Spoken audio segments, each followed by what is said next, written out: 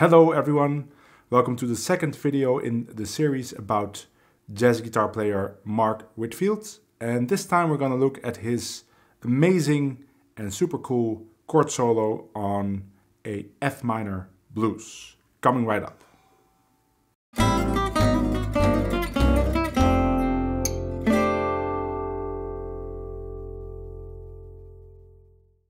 I transcribed this chord solo from the recording of Eye of the Hurricane, which is a minor blues composed by Herbie Hancock, recorded on the album called Finger Painting. And Mark Whitfield plays an amazing solo on this album. And in the first episode of this series, I showed you some of the licks. But in this episode, I just want to show you the whole chord solo. we're not gonna do like little fragments. I'm just gonna show you the whole chord solo. Walk you through it, maybe explain some of the concepts, and yeah, you can see me practice a little bit because I just transcribed it like an hour ago, and I'm not capable of playing it at full speed. But what I did instead is I recorded a backing track at 200 BPM. I just uploaded it on my YouTube channel. There's a link to that backing track in the description, because the original is, I think, 220, which is 20 beats faster, but that is very fast to play all these chords, and it sounds great at 200 as well. So let's just get started. It's 2 choruses, so 24 bars, and I'm just gonna walk you through it 4 bars at a time. So let me get the tab for you. Oh, this is the second chorus. Yeah, so let me just play the first 4 bars, and then I'll play that once with the backing track, and then we can talk about it. 1, 2, 1, 2, 3, 4.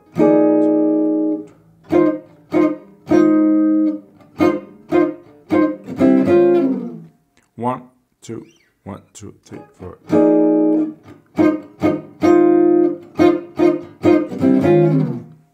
With the backing track.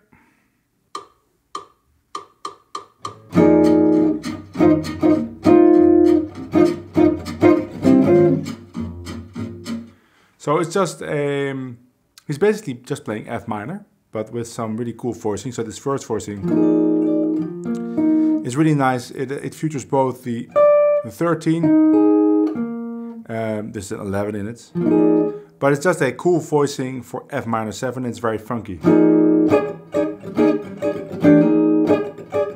So something to remember, and it's easy to find because my first finger is actually on the root. And then he goes to this voicing,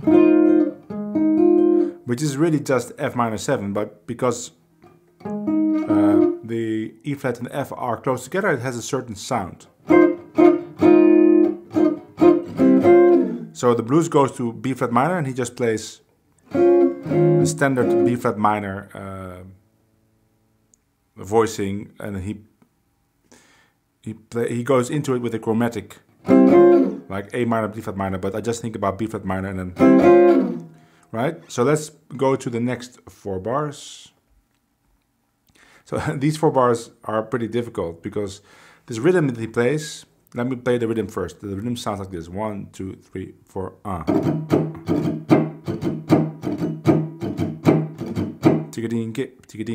Right? It's not that difficult, but with all the chord voicings and the changes, it makes it pretty hard to have good coordination between the hands.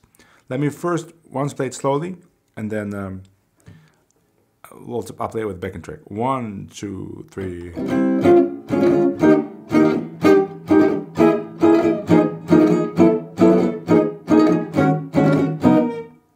1, 2, 1, 2, 3. I play the 4th beat of the previous bar before it. 1, 2, 1, 2, 3.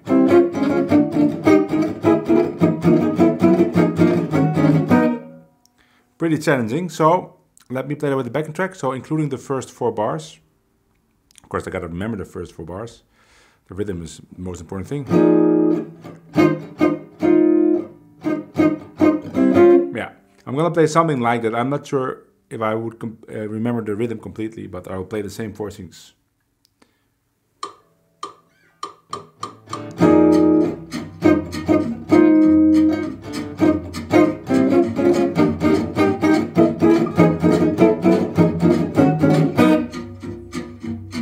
pretty okay. One more time to get the sound in our ears.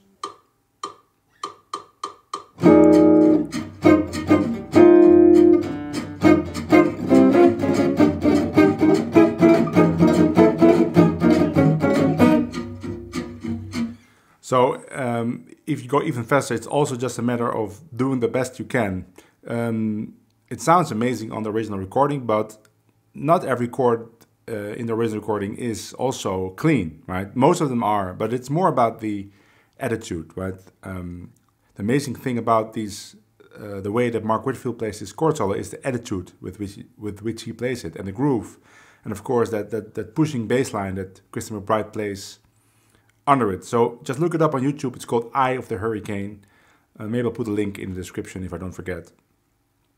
So what's happening here? So first he plays B flat minor, shifting up to C minor. That's something that you can do on the minor chord, right? This is something typical. Goes to this B flat sus chord. C7 altered to go back to F minor. It's not part of the chord progression, but that's, of course, you can always do that. You can always, doesn't matter if you play single line of chords, you can always play something that goes into the next chord. So in this case, he plays C7 altered.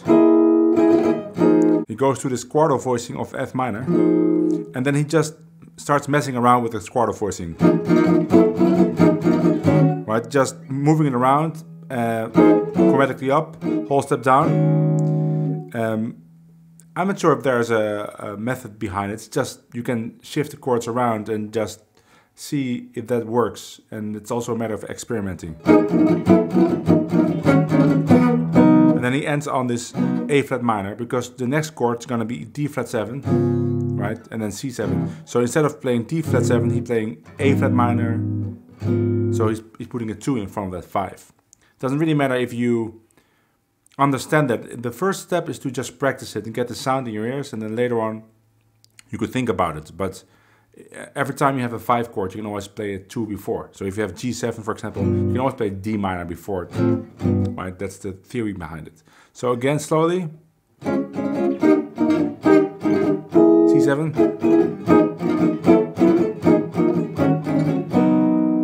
Now we're at the final 4 bars of the first chorus. Bar 9 to 12. So we're on this A flat, and then he plays 3, 4, 1.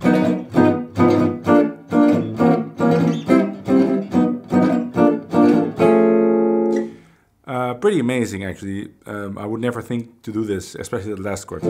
I'll get to it. So first it's just D flat 7. Let me first play it with a backing track. Let me play it one more time. 3, 4, 1.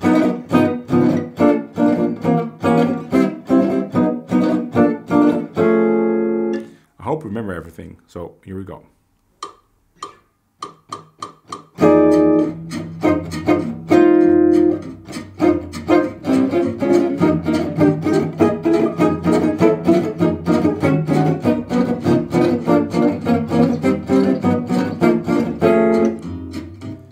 Pretty challenging, especially to keep the timing solid. So let me do it one more time. Maybe put the backing track a little bit louder so I can hear it a little bit better also.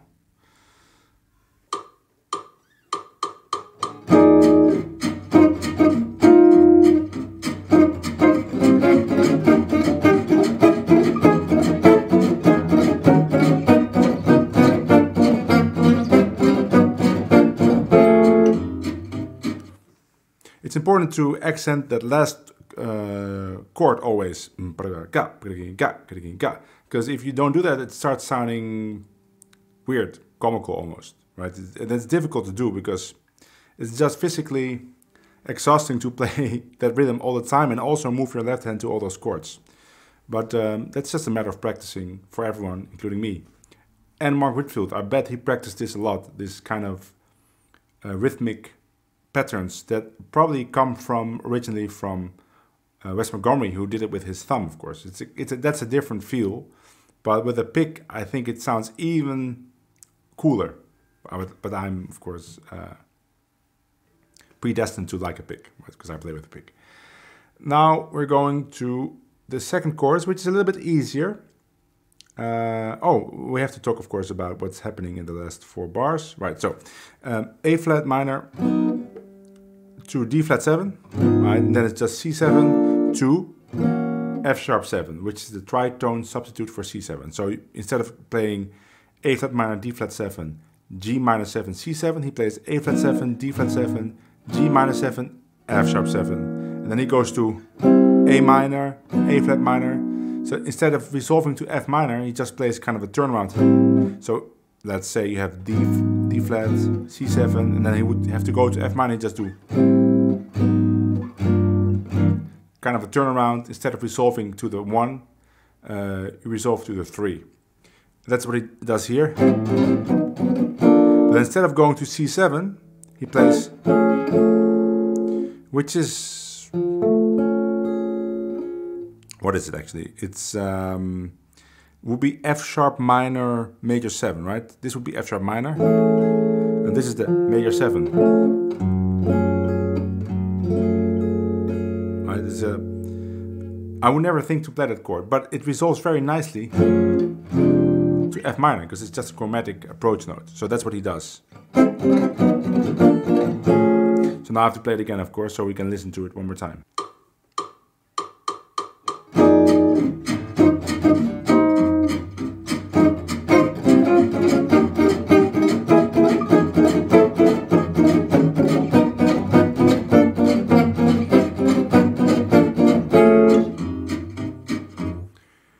Super cool.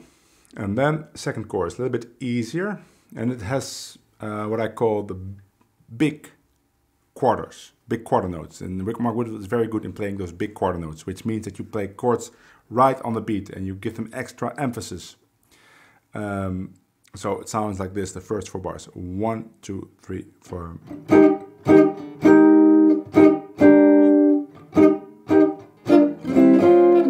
1, 2, 3, 4.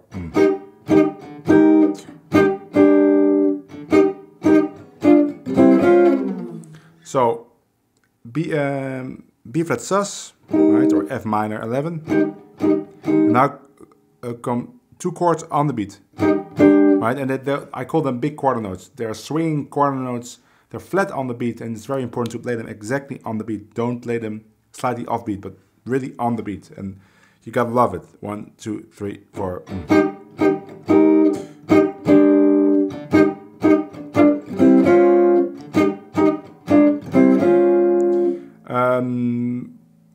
Theoretically, B flat 7. So he goes from B flat sus to B flat 7, or because it's F in the bass, it goes from F 11 to F with a 13, right? From the 7 to the 6, F minor 6, you could say, F minor 6, 13, and then he goes again to B flat minor. Now, if you can't remember this, the thing to remember is that if you have a minor chord, you can always play voicings on top of that belong to the 5 chord that goes along with it. So F minor goes along with B flat 7. So you can play voicings that go well with B flat 7. All those voicings would work. Right, the next 4 bars sound like this. 1, 2, 3, 4.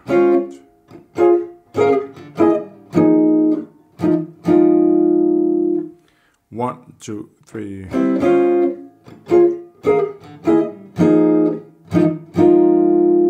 So to start with the end, it again has these big quarter notes. And it's just a voicing for B flat sus. And it's something that I would never actually think to play on F minor, just this kind of pop.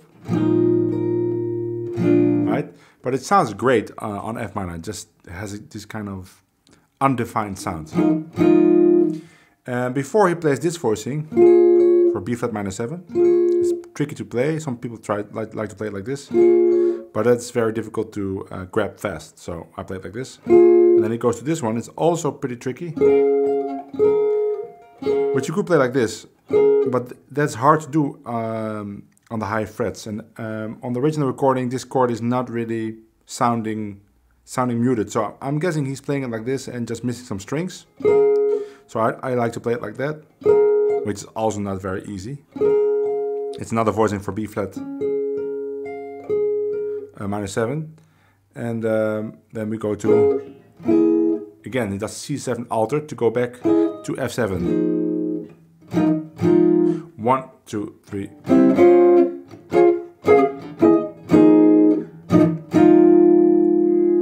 So let's play the first 8 bars with the backing track.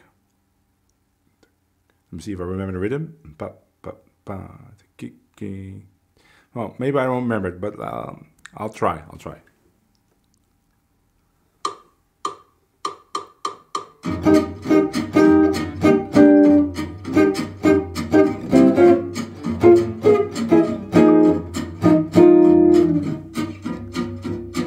Almost, I think. Maybe one thing I did wrong. Let me see again. Oh, yeah. Okay. So to play this well, it's just playing it over and over and over again. So, and then at one point it would just all flow naturally because it'll make sense. In the beginning, it's just finding every chord and remembering the rhythms can be complicated.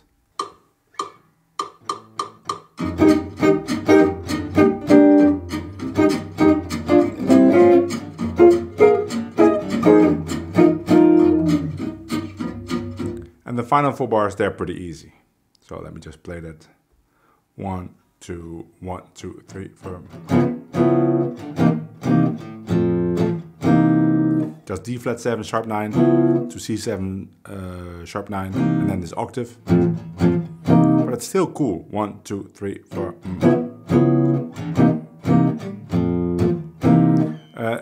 The rhythm mix is cool, right? The first 2 bars, they start on the end of 1. 1, 2, 3, 4, 1. And then on the beat. Let me play the complete second chorus.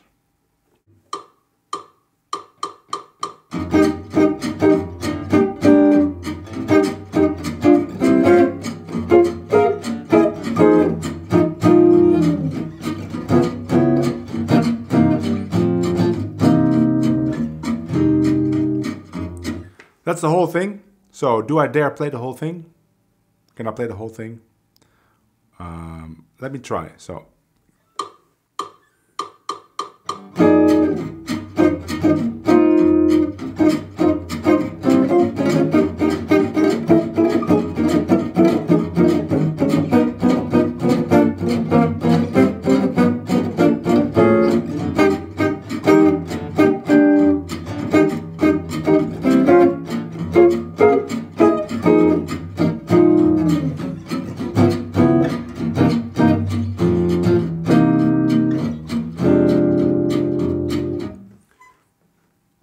It's okay, can be better. So we can all start practicing it now and then next week it will be great. So what can you do with this? Well, I would study the separate voicings. I would study that rhythm and see what else you can do with the rhythm, because that rhythm will sound great on anything you do. Let's say you have a 2-5-1 like it's 2-5-1 to G, right? 1, 2, 3, 4. Now play with the rhythm. 1, 2, 3, 4. Stuff like that. And yeah. But go listen also to the original, because you gotta hear how Mark Whitfield is playing this with that big groove and the attitude. It's great. My next video will be for Patreon only, and we're gonna dive into some 2-5-1s by Mark Whitfield. If you're interested in that, go to my Patreon. There you can also download the tabs for this video, for a lot of other videos, and you will get access to a bunch of other exclusive videos, especially for Patreon. And as always, please, if you like the video, like and subscribe, and I will see you all in the next video. Bye!